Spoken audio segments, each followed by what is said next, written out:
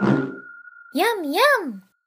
William Vaughn here with an introduction to the Wind Controller in Marvelous Designer, which enables you to add a wind effect to your garments. To add a wind effect, show the Wind Controller by going to Display, Environment, Show Wind Controller.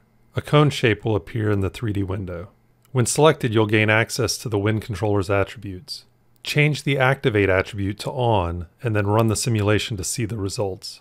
You can use the gizmo to adjust the location and direction of the wind. Adjust the Strength attribute to change the intensity of the wind. The Decay attribute sets the range of wind. A value of 0 blows in a straight line endlessly. Use the Frequency attribute to set the cycle of the wind, which varies the strength over time. The Turbulence attribute will adjust how irregular the intensity of the wind is. When the type is set to planar, the wind will blow in the direction the cone is pointing. Changing the type to spherical will blow the wind in every direction. Spend some time exploring all of these attributes to gain control of adding wind to your garments. Oh, look at the time.